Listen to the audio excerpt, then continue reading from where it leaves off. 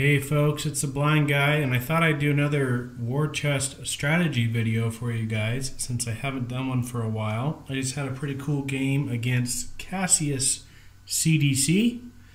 So that does not mean Center for Disease Control. That is one of the Canadian, I think they're a Reddit group or a Canadian, at least a Canadian club on here. And they're usually pretty good players. Cassius has made Grandmaster. We actually have very similar ranking, except they have won. On my other account, I went about 70%. They've won a little more than that, 73 or so, and they've made it above 4,000 as well. So should be pretty evenly matched. I kind of figured I would actually lose this one because I had to play first. And when you have two opponents that are fairly evenly matched, that advantage of going second makes a big difference. I bet it's about 60% to 40% win totals, if we could look that up.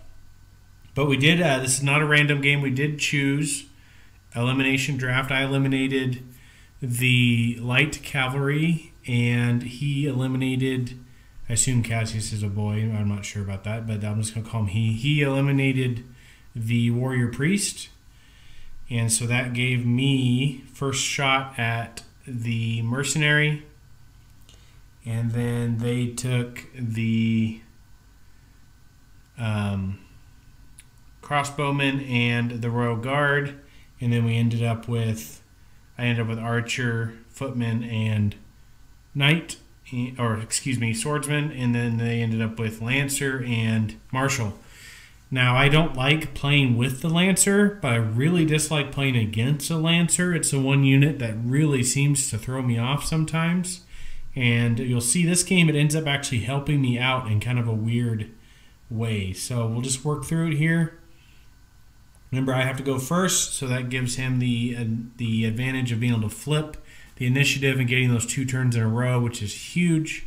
And my general strategy here was to actually focus on using the swordsman, so I wanted to do, and then I could bring in the mercenary later to try to mop up what damage the swordsman had done. You'll see that actually it doesn't really work all that well, but here we go. So recruiting swordsman, bringing the swordsman out on the other side from the royal guard, because that swordsman's biggest strength is being able to hit a single unit and replace it at the spot that was on. Well, you can't do that with the royal guard, so I always like to bring the swordsman out on the other side of the map from the royal guard. And I'm going to bring out my mercenary as well. He brings out the crossbowman. That's not ideal for me because the crossbowman is a strong matchup against the swordsman. They both have 5 units, but the crossbowman can kind of stay back and just ping at the swordsman. Swordsman is really strong if he can get close to the other unit, and that's hard to do with the crossbowman, but that's just the way we had to do it here. He's obviously going to go strong on crossbowman, which is the way I would play it as well. That makes sense. I'm going to bring in my archer. Normally I would bolster my archer out of the game, but I figured with the crossbowman I might need that distance, and so I'm going to bring him up to here just to cover this spot right here to keep him from moving on to an easy shot at my base there. So what guys like to do is they like to take that crossbowman and put him right here and just kill you as you appear on this control marker here. So I wanted to try to at least slow him down from doing that. Eventually that archer's not going to be a threat to him, but that was my goal. He brings down the royal guard. That's standard to try to take this spot here. Did not surprise me at all. I'm just going to bolster out my footmen. Now he gets me here because I normally, what I should have done, well, either way I was in trouble because I didn't draw one of my swordsmen. So he moves over here and pings my swordsman, which sucks because having 5 swordsmen is way better than having 4. But so I at least moved here, hoping that maybe he would flip the initiative, so that, because maybe if I draw an archer, eliminate him, or he would have to control the base and then be eliminated. But he doesn't actually flip it, and he gets kind of lucky because I did not draw an archer. I drew 2 swordsmen.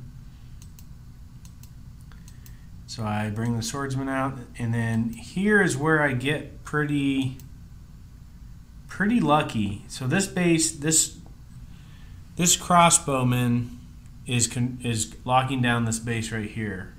And that's a problem because my mercenary, right now with losing a swordsman, my mercenary is my best unit by far because it still has 5 units. So I can't get on this base and just have him eliminate me. So what happens here is I think he gets a little impatient because he jumps down here. I guess I shouldn't say that. I think he makes the right move because I could start hitting his crossbowman with that archer.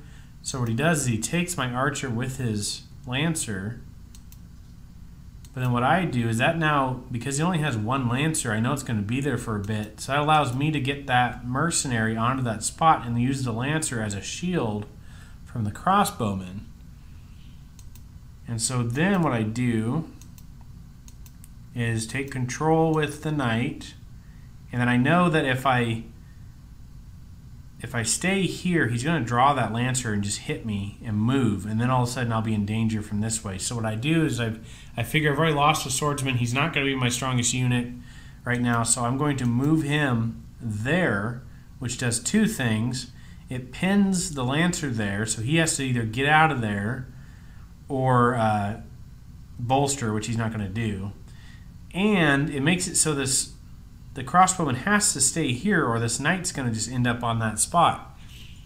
And so that gives me time to see he has to start dealing with that knight.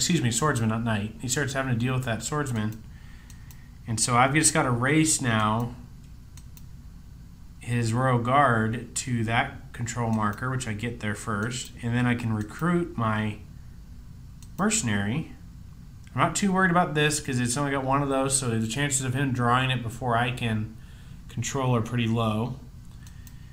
So I get on there, he attacks my mercenary, I cap with the mercenary first because it's the threat, it's the one that only has 1. This guy's bolstered, so he's not going to be removed.